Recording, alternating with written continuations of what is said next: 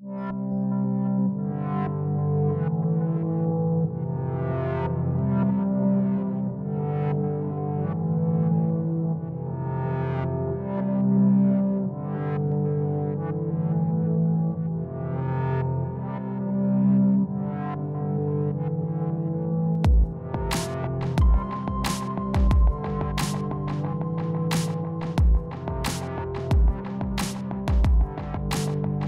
the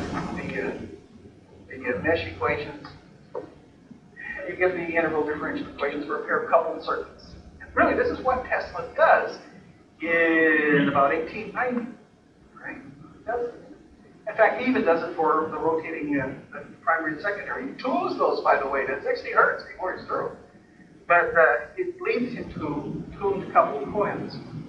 And in fact, the whole concept of tuned coupled circuits like we have in the IF circuitry of the receiver, where you tune the primary side and the secondary side of the IF, where you're trying to get some bandpass characteristics and control those to get some IF gain. You'd like to distribute the gain through the receiver. All right, well, you can, here we've got a pair of integral differential equations. We can uncouple them, differentiate through, we have a set of initial conditions that you have to work with. Let's see. I told you that. Okay. And I was given this lecture once to a group at the CIA. No, it was DARPA. And the guy sat there, some guy from the airport, he sat there and looked at it. We've been talking about fireballs and stuff. Well, do you do equations? Yeah, we do equations too. We had a pair of second-order differential equations, so we're going to get a couple of sines and cosines here. We have to determine the constants. All this, this is classical stuff. It's amazing how few books this is actually done in.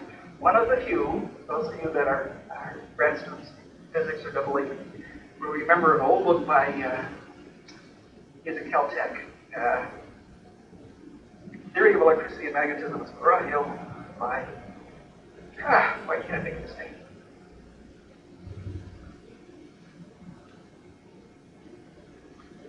One of his grad students is the chief scientist now, or up in his 70s, chief scientist for Sun Microsystems.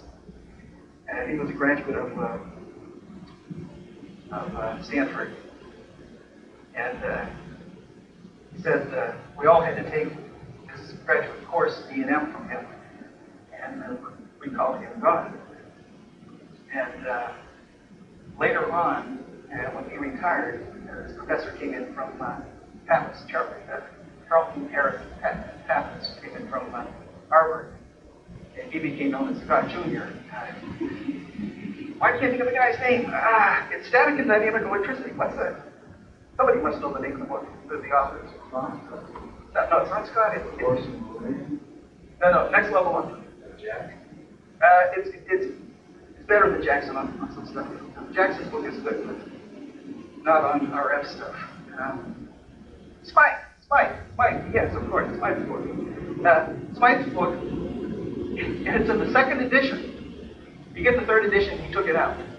Is the only one that writes these differential equations for this thing and actually solves for the arbitrarily coupled circuit. Okay, look, I don't want to dazzle you with the arithmetic, but the bottom line on all of this is that here, it isn't enough just to do arithmetic. Let's plot it. Here we get the primary and secondary. When we plot these analytical expressions, here you get the primary and secondary currents.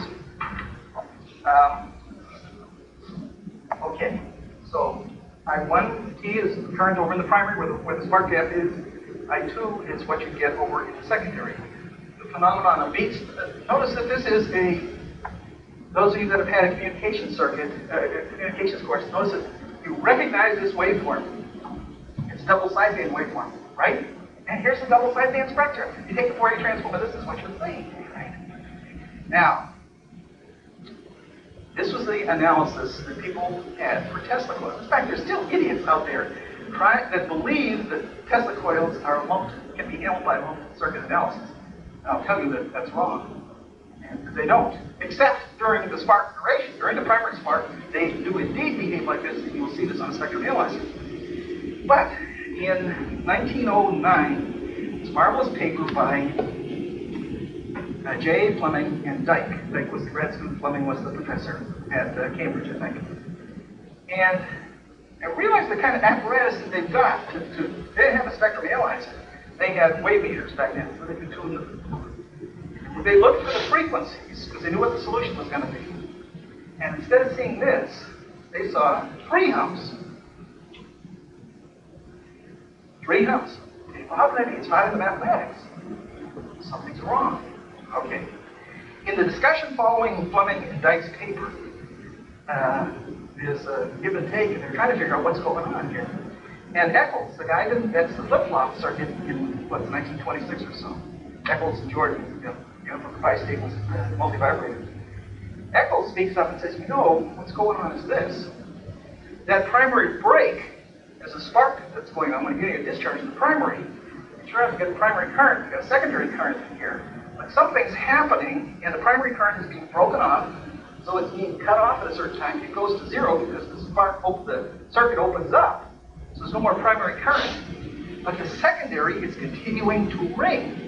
And when it rings at its natural resonant frequency, which is going to give us a loop in the middle here. Okay.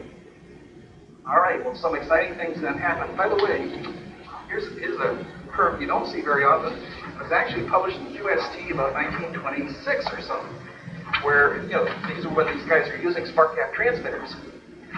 And this is the spectral response of an IF can in a communications receiver. As you change the coupling, the magnetic coupling between the primary and secondary, what happens is, if you have weak coupling, you'll get a response that looks like this. As you tighten the coupling up between the primary and secondary in the IF can, the bandpass characteristic will begin to pass to this, and then it'll pass to this. And if you look at this, I'm going to plot frequency this way and coupling this way. What happens is, these 2 peaks that you see on a spectrum analyzer, F1 and F2, begin to split apart, and it gets splitting. Now, those of you taking quantum mechanics know all about spectral splitting when you've got coupled systems. Right? It's the same thing that's going on in the communications receiver. And if we plotted it this way, here's the current versus frequency this way for different couplings. And what happens is the bandpass characteristic of the IF circuit in your receiver rises and then splits. And so if we took a slice through it, we'd see something like this, with this double spectrum. That's just on the side. All right. Well, the point is this, that I'm going to run out of time.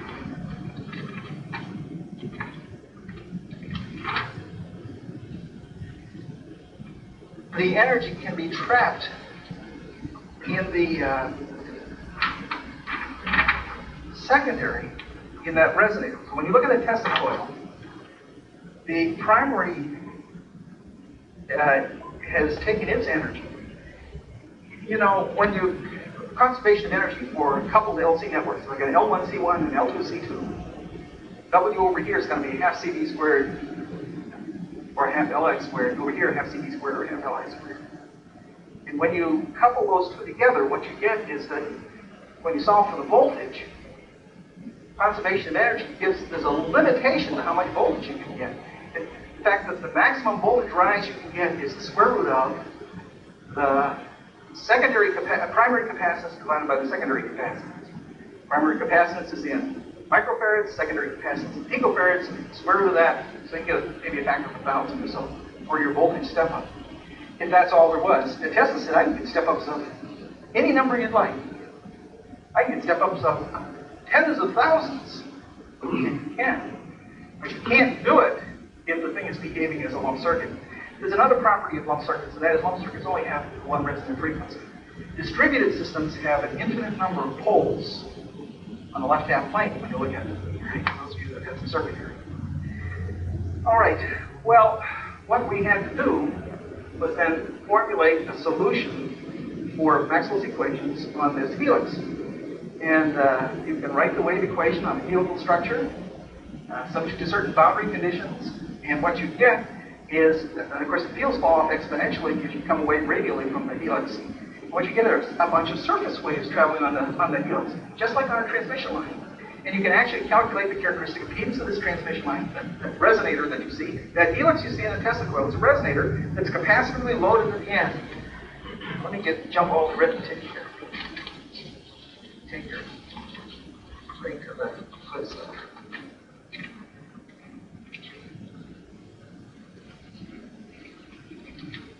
Yeah, if you use this solution, by the way, it will predict for you. Here's a typical Tesla coil. It's something we wrote up for the Tesla coil experimenters back, I think, about 6 or 8 years ago.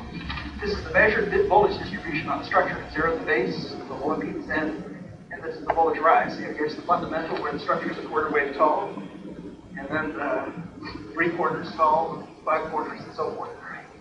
And in fact, the slow wave helical nature of this resonator, here's the impedance curve for this thing. I mean, you can't get this from lump circuit theory. We passed the realm of lump circuit analysis. And this is something that they ought to teach the double E's along about junior year.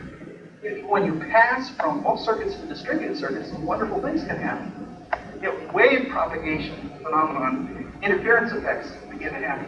These are the resonant frequencies. By the way, these are measured. Right? So indeed, let's see. This is the error that we have. These were predicted from the helical wave propagation theory, and these are the measured values. The error is well under 3%, of course, typically 1/10%. So that we're right on the money for how this thing behaves. Practical matter, Doctor. How do you measure those voltages along that? Oh, it's relative. Just if you had a piece of transmission line, how would you measure the voltage? Well, if it was a piece of waveguide, you use slotted lines to probe back and forth. What you can do here is you can your probe up and down, and you can actually see the voltage will rise and fall if you want to.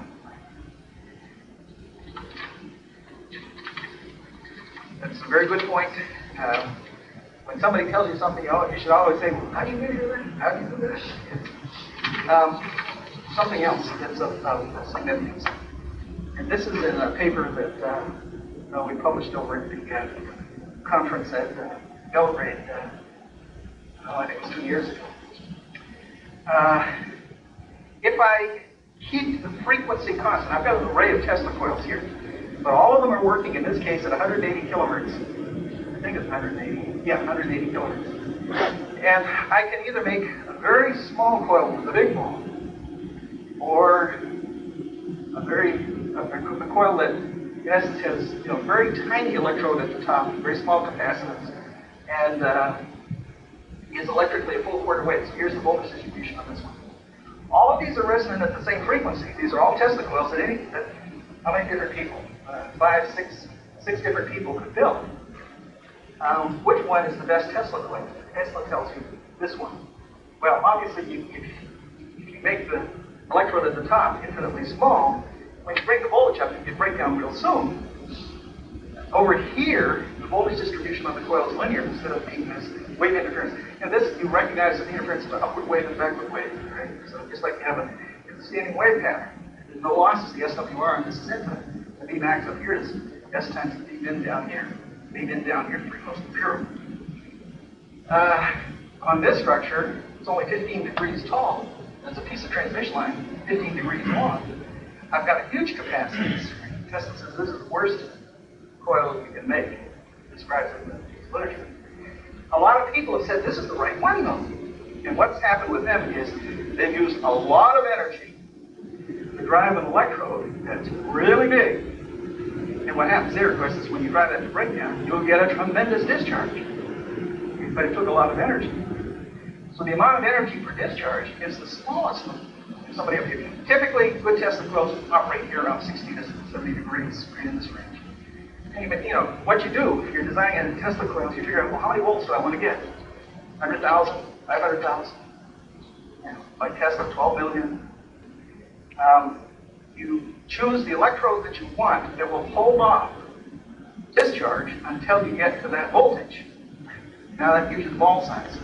C for a sphere is what 4 pi epsilon sub 0 times the radius of the sphere in meters. Right, so now you know the capacitance. You put that on the end of this helical transmission line, and then calculate how long that line is going to be. Right, so that's the design procedure used for a Tesla coil. All right, 10 minutes. Let's get to let's put this. We were engineers. We want to see the Smith chart for that. We want to see how that's tuned. So that's what I want to take you next. And we'll see if we can close this down here in a few minutes. About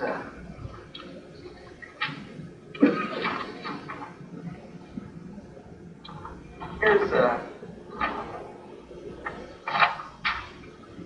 the Tesla coil that Tesla used in Colorado Springs. This is a marvelous instrument, by the way. It's about 10 feet high, 8 feet in diameter. He's using number 6 copper wire. It's spaced about 1/2 inch. Is it 1 inch? I think it's about 1 inch apart. And pretty close to 10 feet high is 120 inches. So he's got pretty close to 120 turns on this thing. He's got, I think it's 1 inch copper pipe around the top of there, top of this thing.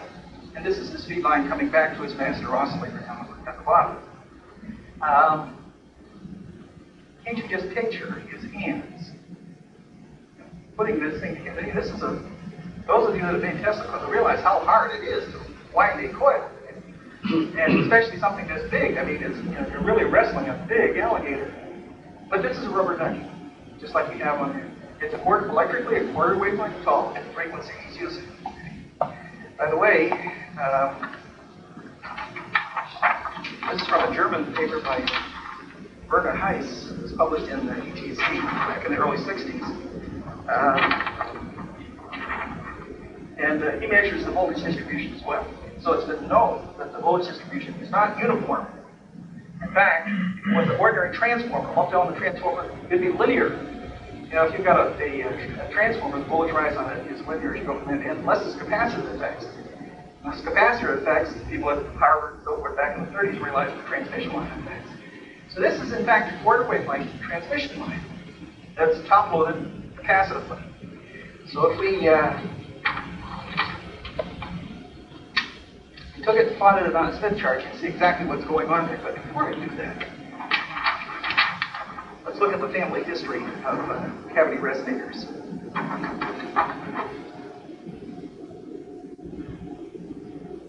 Okay. This is from Ramo and Wenery. We used it when I was teaching here the microwave course. And this is a foreshortened coaxial cavity resonator. Suppose I want to go to lower frequencies or higher voltages. Realize the capacitance is a coaxial cavity. The capacitance between the top of the cavity and the plate up there. If I want to hold back the breakdown, I'll use a ball like that. And I'll try to maybe move the walls out so they don't get discharges. If I want to go to lower frequencies, I can take this piece of wire and wind it into a helix. And of course, as the walls go up to infinity, you can see that as they receive to infinity, you can see we pass to a Tesla coil, the secondary of the Tesla coil. The model for this, here's our I max at the base. We have a certain characteristic impedance for this, which is the ratio of the E to H as we progress up the transmission line, and a certain velocity factor because it's a slow wave helix. And the capacitive loading is the loading at the end. So this model is a model, but the thing is that it works very well to describe a good Tesla coil. By the way, why do we have to build our Tesla coils down at 10 kilohertz or 100 kilohertz or what have you? Why do we make our Tesla coil at 100 megahertz? Okay, well, we said. Here's a Tesla coil that's operating at 125 megahertz. We built this one at Battelle. It's a 6-inch diameter copper pipe, 23.5 inches tall. Center conductor was a piece of copper tubing. And we have a link couple here. To realize what's going on here is this is the primary of the Tesla coil. This is the resonator secondary. And we're magnetically coupling